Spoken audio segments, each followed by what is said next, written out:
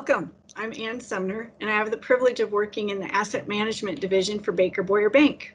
Today, I also have the privilege of talking with 4 area physicians with a combined over 100 years of medical experience between them all about COVID and COVID vaccines and how it relates to our community and our region. We have with us today Dr. Kaminsky, who currently serves as the Public Health Officer for Walla Walla. He had a career as a local OBGYN physician and retired and ran straight into public health during a pandemic. We also have Dr. Hall, who is the Chief Medical Officer at Providence here in Walla Walla, Providence, St. Mary's. Dr. Hall has practiced medicine since 2001.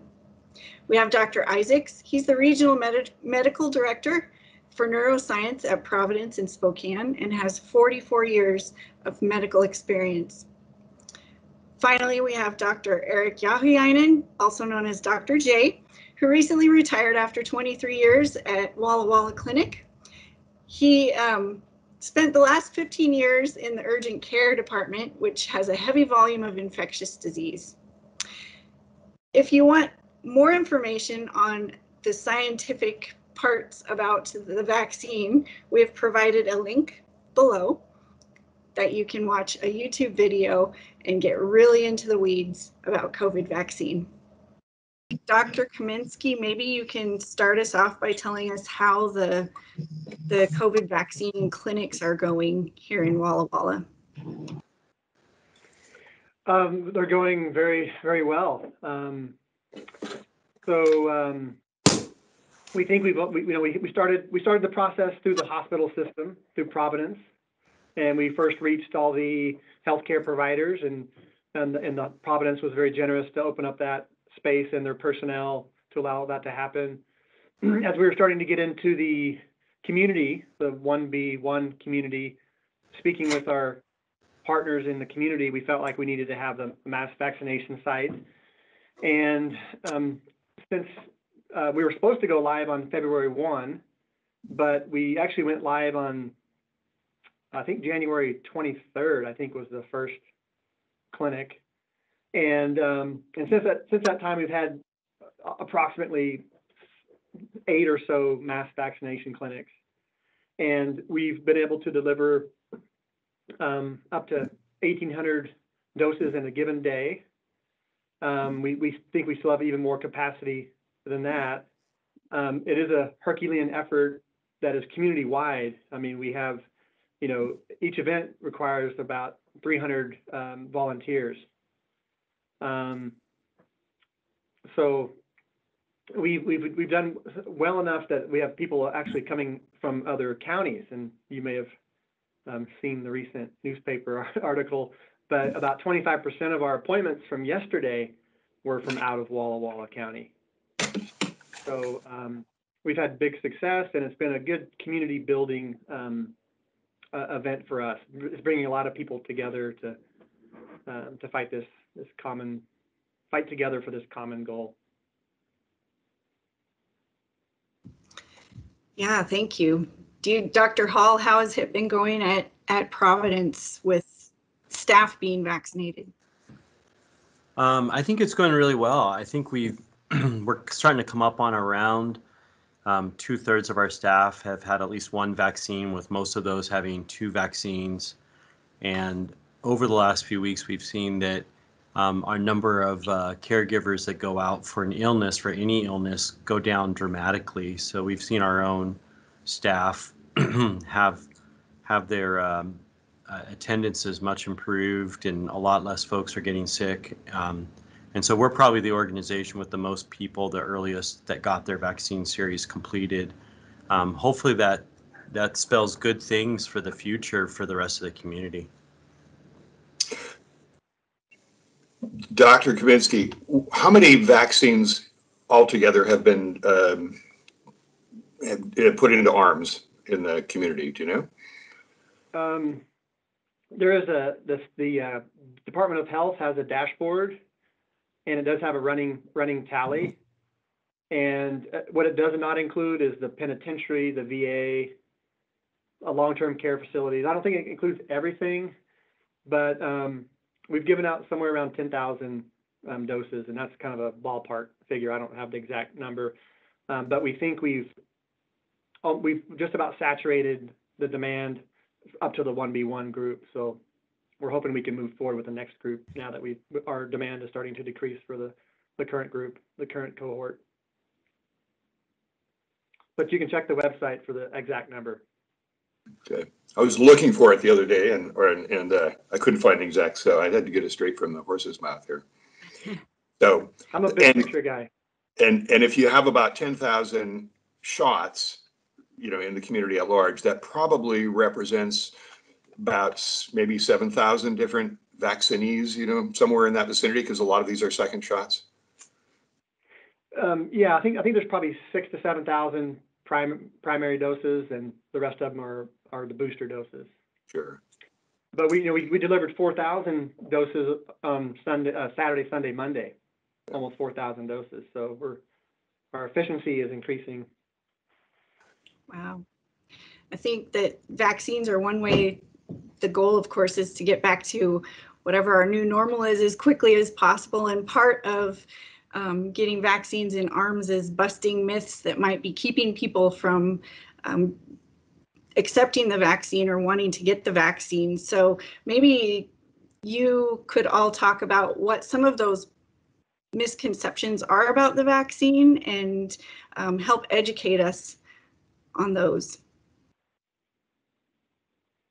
I'd like to start. I saw Dr. Yahian's information. He's going to really enlighten all of us in our community. So take it away, Dr. Yahian.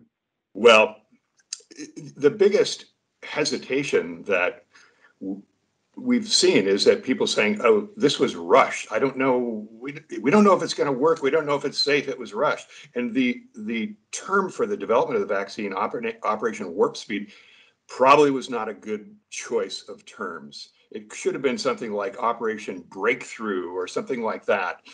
The reality is that the development of RNA vaccines has been ongoing a long, long time. This could not have developed so rapidly if it hadn't been built on decades worth of experience and experimentation, starting with the very first little RNA pieces that were put into mice back in about 1990. And they showed that they elicited an immune response. And there were experiments through the 1990s. They really started accelerating somewhere around 2009, 2010, however. The big problem during that interim period was we knew that that RNA would induce a really potent immune response, but how do you make it pure? How do you get exactly the pieces that you want? How do you manufacture large amounts of it? Then how do you protect it from being destroyed by your immune system? So your body has what are called RNases. If you just inject this RNA into the body, boom, it's gone. Your body knows how to get rid of it. So the experiments in putting kind of a fatty coat on it, which is similar to the coat on a lot of our cells, really started in earnest somewhere around 2011, 2012. And that's when they started producing some pretty interesting articles showing, we can protect this stuff by putting this coat around it. And that has accelerated over recent years. And the initial experiments were done with influenza, Zika virus, all these other things. And finally, of course, when this hit, and on January 11th, the genetic code for this virus was published online. Right away, people who had already been working on vaccines and already working on this technology said, we think we know what to do here, because that little spike protein was identified as a target for a possible vaccine in 2002 with the first SARS epidemic. This was the biggest problem that we're having is people feel this was rushed. It was too fast. It's new. It is new technology for mass vaccinations, but it built upon decades of experience and experimentation. Otherwise, it could not have happened. That's the amazing thing about this. So Operation Warp Speed, kind of a bad term. I would think Operation Breakthrough, something like that, because this is an amazing, amazing technology, and the results have been truly stunning. Wow. You need to be on CNN, Dr. Yahianen. You're good. I don't know. So one of the questions people have been asking is, okay, well, how do we know the vaccinations are going to do any good? We have a lot of data from the early studies. They were able to produce kind of experimental vaccines for this back in mid-March. They first went into animals, then into small numbers of humans, and then by mid-July, large numbers of humans. So the studies finally that were published in December had over 70,000 people, half of whom got fake vaccines, half of whom got the real thing. And then you started monitoring them weekly for weeks to find out what happened. Well, we know what happened. There was 20 times a decreased rate. About 94-95% in protection against serious infection, and 99% protection against death. Nobody in the vaccinated group died. Exactly. So, And I think to that point, we've really seen, probably 60% of our admissions come from the immediate Walla Walla County or the counties around us. And we get a few transfers from outside the area, but for the most part, our admissions come from right inside of Walla Walla or like Columbia County or maybe Pendleton or LeGrand. I mean, pretty close to us. And now that I think we have a majority of like our nursing home patients vaccinated or folks in senior living, we've really seen our admissions have really tapered off. And that's, the older age group, probably 70 years and up, is a majority of our hospitalizations. And we've seen hospitalizations drop by very large numbers, 60-70% in the last month or so. So I think that supports that, Dr. Yahianen. And can I prompt Dr. Isaacs? I can see his brain, his gears turning.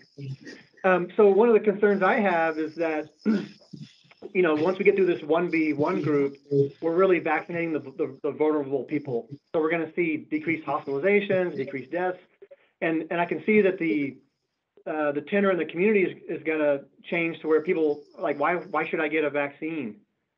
So I didn't give you much leeway, Dr. Isaacs, but why would anyone want to get a vaccine if they're not going to die from this disease or get severe illness? I think there's still a couple of very important reasons. One is that, as we've all heard, there are the mutant viruses that are spreading. And the mutant viruses can be both more contagious and could be, depending on what happens, more lethal. So that if you were an individual or you have a family or just part of the community, you want to reduce the risk of spreading of those viruses as they come forth. And that will also complete this job. The vaccines make such a more robust response than even the natural infection. And so even if you've had an infection, you still want to get immunized because that will protect you, your family, your community from whatever is going to be coming down the line. And we don't really know that. What we do see is that the predominance of vaccine strain, looks to be virus strain coming through Washington State, is likely to be one of these mutants very shortly. So it's a matter of getting ahead of the game, protecting all of ourselves and our families as we need to use the vaccines to do it. And as Dr. Yahianen was saying, absolutely, these things seem to be 100% effective for serious illness, that is, and death. That's impressive. So they're safe. I think we can see that. So people don't have to worry about that. It doesn't change your DNA in your body. It doesn't have any lasting effects. The studies with all vaccines have shown that if there are going to be longer term effects, they show up within 2 months. So we've had a lot of experience already to see that these vaccines do not have long-term effects. They don't have unusual short-term effects. They have the local effects in the arm, the soreness, sometimes a little fever and so forth. But there's no downside to getting the vaccination. And there's only upside for your family, yourself, and your community. So it's really a plus to go ahead and get them even at this time. Yeah. And it should be noted that even though the mortality rates for this are substantially lower than for some of the previous coronaviruses have potential to be much more deadly. So I am concerned about more spread and more genetic variation in these things. The first SARS epidemic, 2002, killed 10% of the people who got it. The MERS epidemic, which was coronavirus, went from bats to camels to humans, killed 30% of the people who got it. So, you know, the more we can tamp this down and prevent spread and prevent that kind of genetic variation, the better off we are. Mm-hmm. Yes, absolutely. We were very lucky, in fact, that even though this has been distressing and obviously severe, and we've lost 500,000 Americans to it, we're lucky that it wasn't a more contagious virus variant and or a more lethal one. Either one of those would have just changed this whole equation from where we stand now to a much more severe degree. And maybe Dr. Isaacs and Dr. Yahanan, you know, so time. So let's say that everyone stopped vaccinating. Once we get done with this group that's highly motivated and people stop getting vaccinated, you talked about the variants. Can you just briefly discuss, like, what's the effect of time if we allow these variants to be out there with a lot of susceptible people? How would that scenario unfold? Well, let me just take a quick stab. You know, obviously, when you have one of these viruses and you have the infection, you're making, you know, millions, billions of viral particles, and each time it reproduces, it has a chance of becoming a mutant. And you have millions of people in the world that are getting them, so you have an enormous opportunity to select the viral particles that are more infectious and more damaging. So the time frame that we have is right now we're, as you were just saying, we have a lull, more or less, not a lull, but we're seeing the numbers come down. This is that opportunity to really get control of it and really not only in the US, but around the world. Because if we do it in the US, that's great. But if you have other countries where you have millions of people who aren't immunized, then that can come back as a more potent strain to our country as well as affecting their country. So we really need to move quickly. So, well, I'm not sure I can really add much to what Ken has said regarding that. You know, in terms of addressing people's hesitancy, they have to know how ridiculously pure this process is compared to the typical influenza vaccine. You know, with flu, you go around several months ahead of time and you make a guess at which flu strains are going to be widespread, and you grow them you grow these flu particles in eggs or in other tissue lines, and then you collect them, then try to purify them. And it's got this big kind of a soup full of genetic material.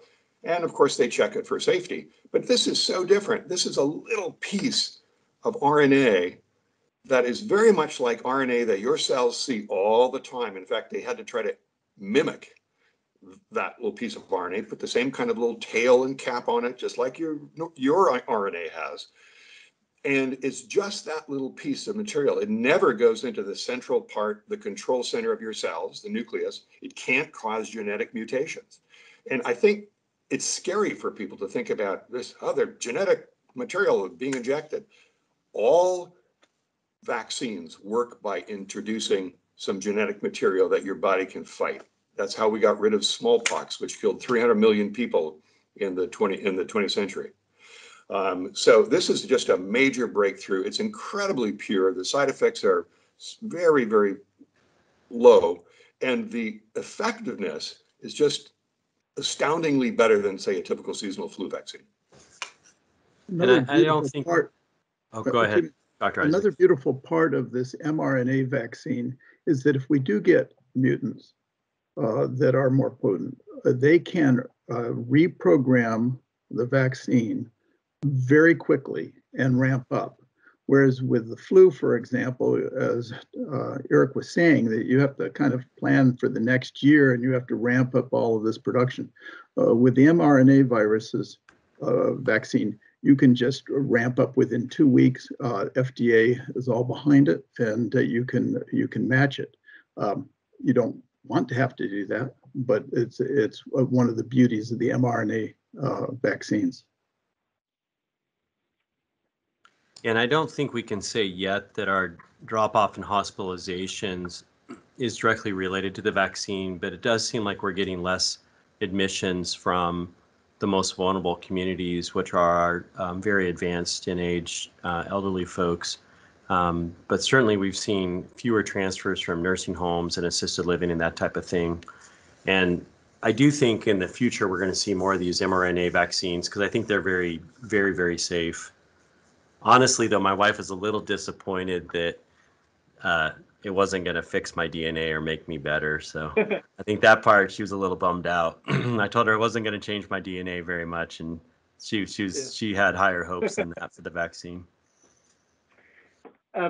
Doctors, I'm adding you to the expert panel, Dr. Hall. But can someone comment on, the herd immunity and the different ways to get to herd immunity, and also thinking about those variants and what happens to the reproduction rate of the virus? That may highlight the need to act with speed on vaccinating. Can someone talk about herd immunity and what you think that magic number is? And then I can kind of comment on what we're seeing in the community with the acceptance rate of the vaccine. Actually, I'll start with that. I think in the healthcare sector and the 1B1 group, I'm just going to kind of ballpark it. We're seeing probably somewhere around 60, 70%. I would say closer to 70% acceptance rate for the vaccine. But as we get to these other groups that are potentially lower risk, we're probably going to see less adoption of the vaccine. So with that, what is the magic number for herd immunity, and what are the implications if we do and don't get there?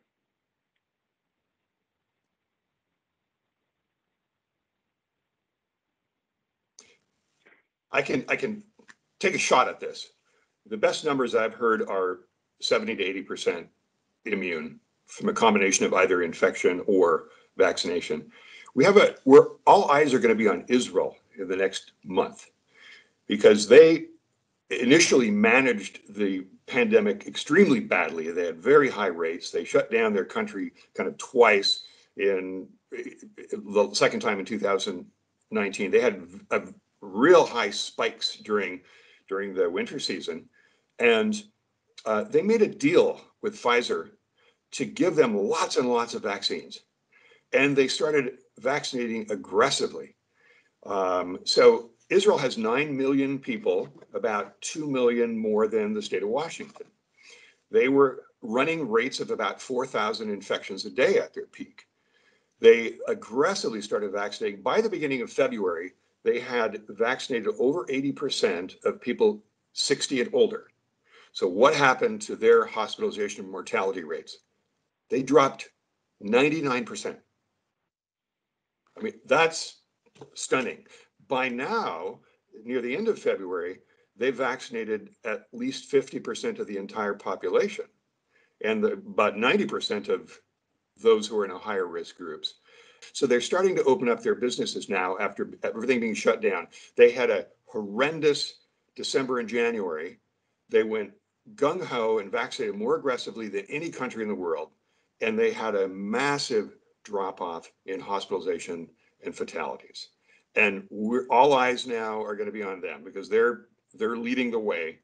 And if we want to know what we need to do, to open up and to restart businesses and to be safely together, you take a look at what Israel's doing, and let's see what happens with them over the next 4 to 6 weeks. That was beautiful, but you didn't answer the question. What's the question? We're moving on to Dr. Isaacs.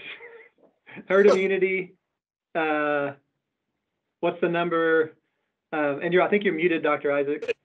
I Yeah, said so 70 to 80% yep.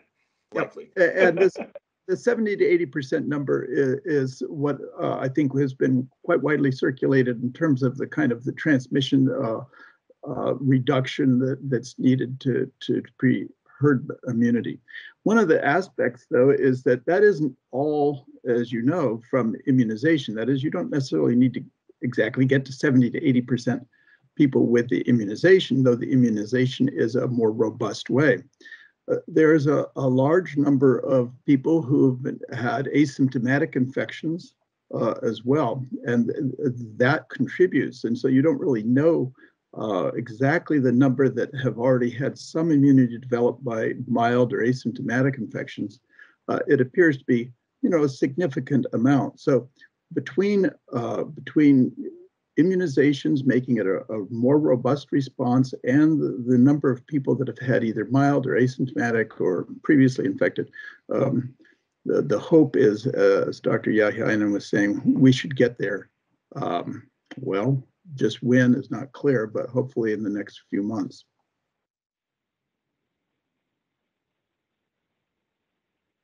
But this is one of those things. I think the example is you want to drive over to Seattle in the winter and you're going to go over the pass.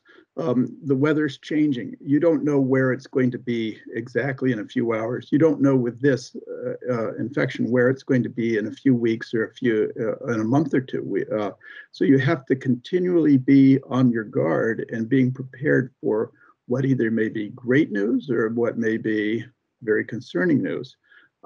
I think that's why we continue to encourage everyone to pay close attention, and for businesses, get the immunization. There's a great website. I mean, not only is the county health department, thanks you, has a great website. CDC has a great website for all the different businesses, because different businesses have different criteria that they need to be attentive to for this work. Anne, are you going to be insulted if I ask some more questions? I'm not going to be insulted at all. Go for it, Okay. Dr. So I was just reviewing your questions before this meeting, and one of the questions was infectivity after the vaccine, and should I wear a mask after the vaccine? Mm-hmm. So I'm going to throw that out there on the floor for whoever wants to pick that up. The infectivity, the impressive part about the vaccines, and I think this is true for Pfizer and Moderna, which is what we have currently in our community. Almost all of it's Pfizer, but there's a little bit of Moderna, is that the infectivity, even in the mutant strains, is really good, meaning it's a very low reinfectivity rate. I think some studies have said less than 1%. So far, I think everybody's watching and waiting carefully these variants, and there's more studies ongoing. I'll leave your second question, though, for somebody else there, Jake. And Chris, you were talking about reinfectivity of the number of people who get a second infection. Correct. After the first infection and they get a vaccine, how likely are they to get a second infection? I think that number is very low. That's what our understanding is too. I think the other question, though, is if you get the vaccine, it doesn't stop you from getting the viral illness. It means that you do not get the severe one. And as has been said, there's been no one who has, once you have it, that has died from it. So not from the illness. So it's very powerful in reducing severe illness and death. But still people can get mild infection, and still people theoretically can be contagious after having the vaccination. We know already that people with mild or asymptomatic illness can still be infective, even if they're not coughing and sneezing and so forth. I'd be interested in what Eric says about the number of people, that the contagiousness afterwards, after that, if you do have a mild infection or asymptomatic, having had the vaccination. Again, as Chris said, the percentage of people who actually could get another symptomatic infection is quite low. But how many people could get some virus, have it be kind of colonized in their throat or their nose, for a few days while their immune system gets rid of it and then spread it to others. That is unknown at this point. And we're exposed to germs all the time that we inhale them, that maybe our immune system is revved up to fight that. Otherwise, we'd be sick all the time, right? You inhale it, it stays there for a few days, you get rid of it. The sicker you are, and the more likely you are to be contagious for a longer period of time. And that's been known since February of last year, when they started checking for active virus in people who were hospitalized in China. They did some pretty amazing testing, and the people who were sicker were more contagious for a longer period of time. But, you know, it is entirely possible to have this virus settling in your nose. You don't feel sick at all. It's colonized there for a little while. You get rid of it, but you can pass it on to somebody else. We just don't know the exact numbers. One of the things I'm concerned about is people feeling like, oh, I've been vaccinated, I don't have to wear a mask. I think we need, for the time being, a culture of mask wearing. Even if you know that your chance of getting something is low, it sends out bad signals. And then you have people who are anti-vaccine who are also anti-mask, who say, oh, they're not wearing masks. All these people, you know, I'm just going to run around. I think that sets a bad precedent. Until we know that our community transmission here is really, really low, we just all need to be vigilant with that kind of thing. So with that said, you know, one of the questions that Ann presented was, well then when is it quote unquote safe to go back to work? Can anyone comment on that? And what does that look like? What kind of precautions should we do? You know, I'm going to suggest that different businesses who may be interested in this actually do visit the CDC website. The CDC website, if you just put in, CDC business and so forth, gets you to it, because there's a big difference of when a logger can go back to work in the woods and somebody can go back to work when they're very closely in touch with somebody, a dental assistant or a primary healthcare provider. So as businesses consider this, they've got to look not only at the CDC, that's a good place, the OSHA, and of course, state rules and regulations on that. But it's going to vary highly dependent upon exactly your risk of exposure to people, how long, how frequently, how close. I want a better answer than that. I want to know exactly when it's. We're going to be wearing masks for a June while. 22nd. What year? You know, I think we're talking about opening protection of your employees and the people who work there. That's one. And then we're also talking about protection of people who are using your business, right? So that you don't become your bank or your restaurant doesn't become a super spreader site or something. So your employee protection, you know, a lot of people are using incentives to try to get their employees vaccinated. And that may be something like, you know, throwing a party once you've got 80% of your employees vaccinated, or it may be giving them a $100 bill. I mean, there are ways to do this, and a lot of around the world people are doing that. They're, you know, trying to get young people vaccinated, so they're throwing parties. Or I read about one place where there's like free food, you know, at the vaccination center. So there are ways. You want to encourage your employees to get vaccinated at a very, very high rate. That's one thing. The other things that people have to look at are, you know, obviously breathing the same air. So what's your ventilation like? You know, are we going to have to think about real high quality filters on all of our ventilation and heating systems now? Every airline now has HEPA filters, and they don't recirculate the air as often. It goes top to bottom. It goes through a HEPA filter, which is able to filter out that virus. There's a lot of technology, and there are a lot of there are online guidance if your business wants to invest in new ventilation. And then there's, of course, practical things like cleaning heavily used surfaces, spacing people out, that kind of thing. But, you know, Well, I'm not sure I have any more. I'm not sure I so can these answer. yeah, these basic things like the distancing, the hand washing, the masking, maybe someone can comment on like how effective is that? Because some businesses in the community, they can't buy a new HVAC system. You know, they can do the washing of the counters and whatnot. So can someone just kind of comment on what's the potency and the effectiveness of just the distancing and the hand washing and the masking? Well, we know from the big studies that have been done, you know, wearing a mask, washing your hands frequently, cleaning your surfaces frequently. You know, a lot of us have been essential workers, everybody from physicians and nurses, though, to grocery workers and sanitation workers.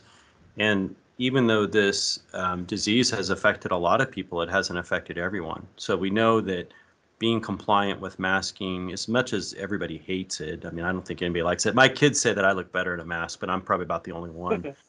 By the way, Eric, to your point, I've been telling them that the reason why the windows are out of the high school buildings is that's the new ventilation program. So it's like, if you don't have any windows, you got good air. But I'm waiting for them to catch on to it. But I do think, as far as how this goes, I do think we could be for some time having to deal with masking and hand washing and cleaning our server. We probably all learned a lesson about how dirty our phones are. I mean, probably before this started, probably people clean their phone like once a year when they got a new case. Now most of us clean it daily or more often, depending on your level of carefulness. And I think if we want to get back to business and we want businesses to open, we need to normalize some of these really important safety precautions. So we need to normalize wearing a mask, washing our hands, you know, thinking of each other more than ourselves. And I think that'll help a lot. I also think a lot of it depends on, you know, the Department of Health, like how much vaccine we're able to get into arms and how quickly we're able to do it. If we can get a majority of the population, you know, vaccinated by early summer, and certainly Walwall County has been probably one of the more effective and efficient counties for getting vaccines into arms, and we're probably being held back a little bit by the state as far as who we can vaccinate next, which is frustrating to a lot of us. But if we can get vaccines into arms by early summer, I think a lot of businesses can safely reopen and get back to things and keep both their employees safe and their customers safe. Do we need to get to herd immunity before opening up business? I think we all like to see herd immunity beforehand. I think a lot depends on these new variants and how much they come up. I mean, the advantage of getting to herd immunity is you should start to decrease the number of mutant strains that come along. So I think that's one big thing. And I think Eric's right. Looking at some of these countries that are able to get to herd immunity before us, we're going to learn if that's effective or not. And I don't think anyone truly knows the incidence of the real infection right now. I think that's not been published. I know it's high. I know it's higher than we think it's been, but I don't think we know that number yet. And Jake, also on the opening the businesses, again, I think we all realize we've gone through something that's really extraordinary, and that you kind of don't expect businesses to quite open necessarily the same way. So businesses that do have flexible hours or have remote workers, I mean, that where you can be remote, you use that. All of those allow you to start the business further, but it's not likely to be exactly the way it used to be. We're going to have a new thing. We're going to be separated. You're going to not feel comfortable standing in line with a whole bunch of people at the same time. You're going to want to limit all of those things. So we're going to go through it. We're going to have an evolution of how we all behave. And part of that with businesses is what allows them to open and do business earlier too. Mm-hmm. And so the start of that question was I was thinking, you know, we're in phase 2 right now with regards to opening up the businesses, and phase 3 probably will be announced within the month of what that means. So I guess the core of my question was for the businesses in our community, if they did those basic things, you know, even if we weren't at herd immunity and either through vaccinations or wild type infection, do those basic measures, are they effective? They're effective, but are they effective enough is really the issue. Regarding the number of people who actually have had coronavirus, I actually reviewed this recently. The CDC thinks that we've had how many documented cases in the US? 22 million, 27 million, something like that, that they're actually closer to maybe 80 million. That the numbers are about 3 times what the documented numbers are. So in Walla Walla County, we've had what, 4,600 documented cases. We may have closer to 13, 14,000 actual infections. So that, again, will help the herd immunity issue. But obviously, vaccinating in addition is going to be massively helpful. But what if the governor might say in 2 or 3 weeks, we're going to phase 3, start to open things up. So back to that core question about the hand washing, distancing, and masking. Is it effective? I mean, even before we get to herd immunity, I guess I just want a statement on the effectiveness of those measures, those things that everyday people can do, and those ones that are waiting for their vaccine that don't have access yet. How effective are those measures? Dr. Isaacs, any thoughts on that? No, I don't have a number for you. I know you would like a good number. I think it's surprising. Even in households, I believe this is true, that where one spouse has been infected, the probability that the other becomes infected is like 50%. But that can be reduced substantially. And this could be a place where you could get a number with all of those measures in home sequestration. I don't have a good number for you. I guess, yeah, okay. Well, maybe I'm beating this one too hard. The mask and distancing are the most effective conservative measures, more so than cleaning surfaces even. There doesn't seem to be as much transmission that way. In fact, there was an article that just came out this last week basically saying they don't think swallowing food transmits the virus at all. It typically rests in your nose and the back of the throat and you breathe it in. So what you're saying is that if we, as a community, if we get permission, if you will, from the governor to go to phase 3 and we start opening things up more and more, by doing the basics, we can help keep things under control. Oh, I think absolutely. Mm-hmm. However, I do think there's some models, ones out of University of Washington, that says with the new variants, we should expect some surge in April to May, no matter what. And so, because we won't have herd immunity by April or May, it appears that the current vaccines are effective against the new variants, but not everybody's going to have access to them by April or May. And so we're telling our staff that we're not out of the woods yet, but that we should be ready for another surge. I don't think it'll be as large as the others. The models are predicting they're not going to be as large as our last couple of surges, but I still think there'll be some increase in cases and hospitalizations. Sorry if that's a little depressing. Dr. Hall, the last time we spoke, you talked about vitamin D and its role, and that was very interesting. Can you speak to that again? Well, I'm not an expert on vitamin D, but I'm a big believer in just eating healthy and getting outside and doing exercise. So I think there's always a lot of looking at, can you take a vitamin or change your diet and then be protected? I think one of the most healthy we can do in Walla Walla County is get outside and get sunlight and get fresh air and do a nice hand wave at a distance to your fellow hikers or bikers or horseback riders and ATV riders and whatnot. So it does appear that modest amounts of vitamin D and sunlight in combination does seem to be a little bit protective, but I don't think it's an armor suit against it. Dr. Yohanan or Dr. Isaacs, you want to contradict that, or you disagree? Or no. I think there is I think, reasonable data that that people who have the lowest amount of vitamin D have significantly higher infection or severity rates, and that here, particularly in the winter and so forth, there is a reasonable approach is to make sure that you have a good level.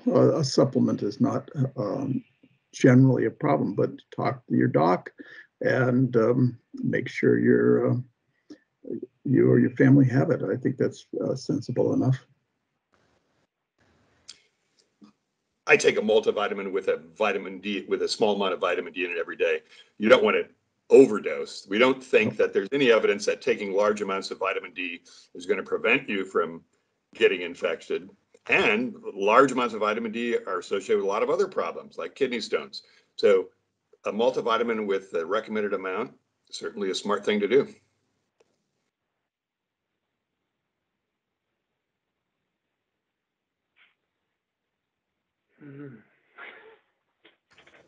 You know, when you talk about, one thing we haven't talked about yet is herd immunity is going to be children. And so far it appears that they've inadvertently helped, spread the illness around. They can be asymptomatic carriers, probably more likely than older folks. And so there's current ongoing trials of the vaccines, of multiple different vaccines right now in the United States and across the world. But right now, I think only Pfizer's licensed for down to 16, and Moderna, I think, is 18.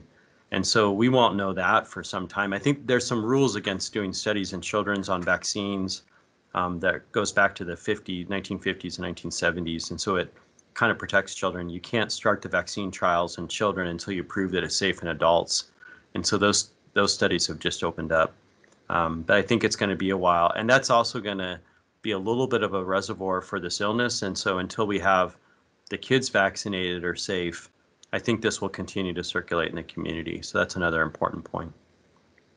Although it's great to see the schools opening up and smiles on kids' faces. I've never seen kids so happy out to be practicing soccer out in the 40-degree rain as during the pandemic. Eric, Oh, go ahead, Dr. Isaacs. Eric, I'd be curious about how you're approaching folks that are more at risk, the elderly and those that have either autoimmune disorders or other disorders,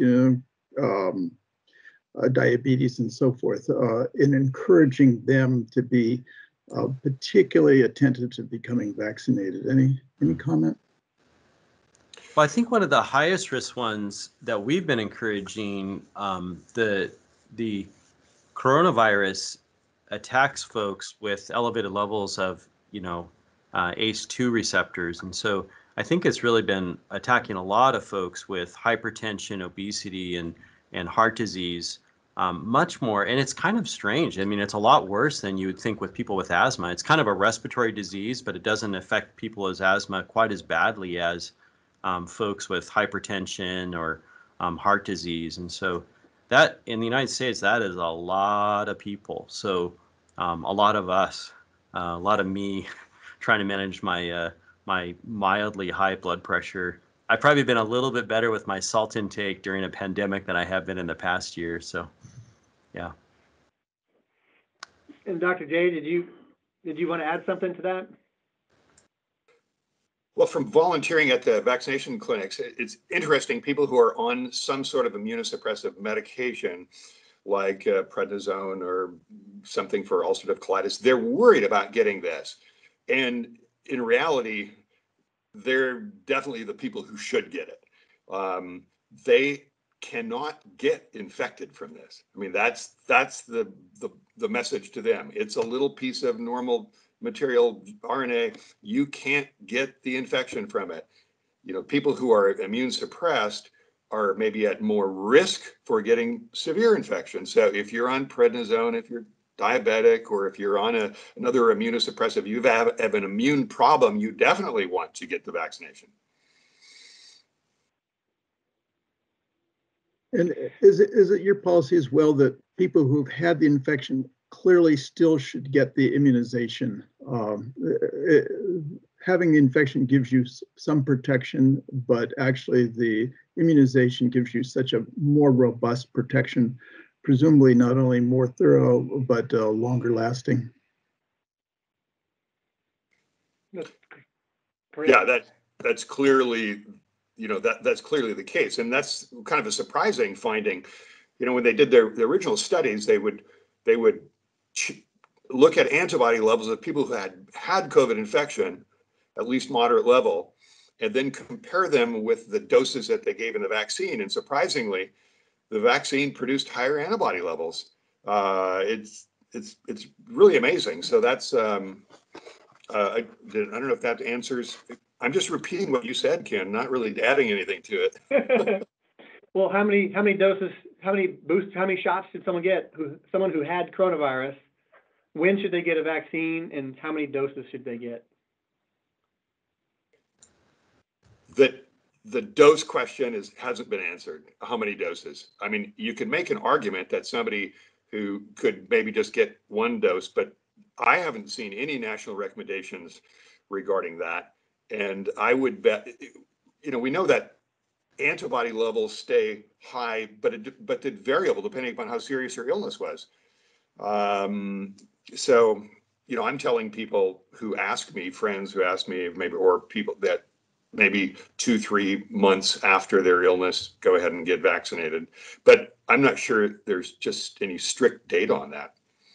Mm-hmm. Yeah, we've been using a similar number for our staff, and so we've been saying that they're welcome to get it as soon as they've completely recovered and their immune system's fully restored. But so that could be a few weeks after an infection, but we've been telling them for the most part to wait 90 days after an infection. I think the dosing is still the same. I believe the recommendation from the CDC is still the same. It's still 2 doses of either the Pfizer or the Moderna. And we're all waiting to see what happens with the Johnson & Johnson, which really could change how much we have available. Have you run across people who are concerned that there may be side effects to the vaccination we just don't know about? Eric, I've heard that repeatedly, and yet my understanding is from the very long history of vaccination that the CDC has checked this through, and essentially long-term side effects show up. The longest term are within 2 months of the vaccination. Now, you have to have a slight bit of skepticism if that's, with a brand new approach, but the work and the FDA's work of releasing this has been based upon that experience and the fact that now that we're months into it, that there is no increase in any evidence of long-term side effects. So I think we can start even more and more confidently saying, there's really not that problem of long-term side effects. And so minimal short-term and no demonstrated long-term. There's no increase, there's no problem for people who've had like Guillain-Barré syndrome, which had occurred with prior ones having it. And my understanding is that with people with autoimmune disorders, as you were saying, they too are ones that really need to get this vaccination. Has anyone seen anybody who's had an allergic response to it? It's something that's supposed to be, what is it, 1 in a million, 1 in 100,000, 1 in a million? I think last I heard was 5 per million was the last I heard with Pfizer. And so it's hard to know. We've treated some patients throughout our vaccination process, but it's one of those things at a remote location you want to really be ahead of the curve if you think someone's potentially in anaphylaxis. So we tend to treat aggressively. But yeah, I can add to that a little bit. I think you're right on with the number there, Jake. It's about 1 in 200,000 anaphylaxis, and it's treatable. We treat it, we got the epinephrine there, and it's treatable. The interesting thing about problems with prior vaccinations, they typically occurred associated with new pandemics, and one of them was I think it was 1976. There was a concern about a potentially really deadly flu epidemic, and there was a vaccine that was kind of rushed out, and there was an increase in Guillain-Barré syndrome cases. What is kind of interesting also is that influenza can be a trigger for Guillain-Barré. So you've got this messy vaccine that's got all these little antigenic components, and boom, you did get some interest in or increase in this otherwise rare condition. But the people in the original vaccine trials that started in July are followed weekly for a long period of time, and they're going to be followed out for 2 years. And now we've had follow up on millions of doses, and the V-Safe program where that if you register, you get vaccinated, you sign in on the computer, and they send you a little notice. Have you had any other problems? And so this is the most heavily scrutinized vaccination ever.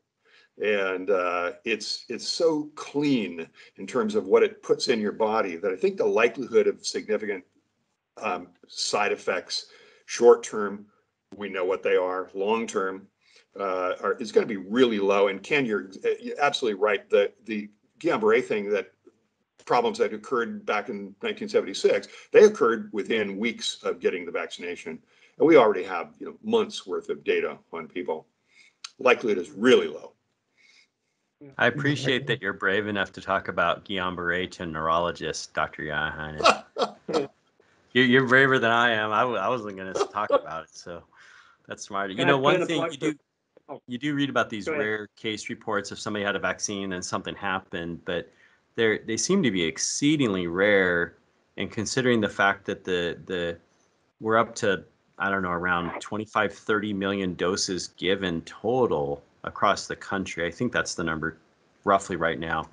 There are going to be just occasional rare events that occur, even if you didn't give them a vaccine, when you're talking 25 or 30 million doses. But yeah. I want to put in a plug for Baker Boyer Bank. We talked about adverse reactions and the risk of anaphylaxis, which is extremely rare. Statistically, we shouldn't have any cases, potentially no cases, true cases in Walla Walla. We'll see. But Baker Boyer was able to donate EpiPens to be distributed at our vaccination clinic. So we thank Baker Boyer for that support. And do you have other questions that have cropped up and you think are important to answer? Well, I'm looking over the list here, and it looks like we did a really good job of covering all of the questions and all of the categories. And thank you all for taking the questions and really running with them. I think one would be, what are the best sources of information you as doctors can understand all of the medical terminology and jargon in the best, peer-reviewed medical journals that lay people maybe don't understand? And there are a lot of sources of information out there. So what would you say are the best sources of information in lay language for someone interested in learning more about the vaccines or about COVID in general? The CDC has some very good, easy to understand material, and it's available for anybody. I absolutely agree. It really has all levels of material available for individuals and lay people and families, but also for businesses, and it has access up to even deeper layers for scientists and so forth. It's robust. But frankly, our community health department site is a great place to start, because it is nicely done and it leads you to, again, all the information you need, and connecting to Washington State Department of Health sites and so forth. So hey, good going. Good job, Dr. Kaminsky. We got, just like this little conference here, I surround myself with good people. I don't, and here at the health department, we have really good people. So that's all I've done, surrounded myself with good people.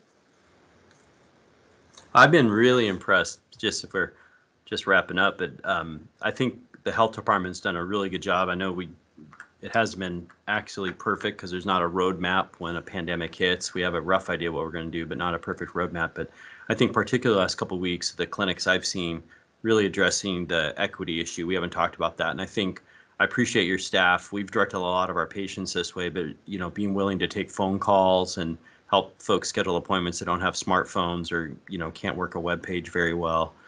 So I think that's been great, and I think you also have reserved some of your appointments for folks that don't have good access to the internet and whatnot. So good job. Thank you. Now you'll go back to taking arrows, but. Oh, I can give him some more kudos. I was telling Dr. Kaminsky yesterday that it's pretty amazing that he retired and then ran towards public health in the middle of a pandemic. That's And do you remember what I said? You remember what I said? Yes. I forgot to check to see if there was a pandemic before I signed up. Next time I'll do that. Jake, we appreciate it. Yeah, here. Is there anything that any of you think we didn't cover that would be helpful to the community at large, businesses in reopening? Anything, any stone we need to make sure we turn over before we sign off? I'm just going to encourage everybody to understand we have some ideas of what might be happening in the future, but we don't know exactly how these different components are going to come forth and affect us. So it's just important to continue this kind of event, or just make sure that you're staying up to date on what's really happening in our community all the time. It can change. Yeah. And I think, once this goes out to business leaders and others, they'll have individual questions that they want addressed, and there maybe should be a mechanism for encouraging people to send those questions in, and we can address them. So we're gonna have part 2. All right, sounds good. Town hall. We're having it on your patio and you're cooking. Right. Backyard, socially distanced. Yeah. That's right. Right. I guess one message I have is go back to for those who haven't been vaccinated or are waiting in line, go back to the basics: the distancing, hand washing, cleaning surfaces and all that, masking. And then we've already, Dr. Yauhainen and Isaacs talked a lot about the safety of the vaccine and the effectiveness. So there's something that everybody can do. Yeah. Okay. Well, thank you all so much. We appreciate your time. Thank you, Baker Boyer Bank, for putting this together. And this is a great community service. Yeah. Thank you for supporting us. Yep.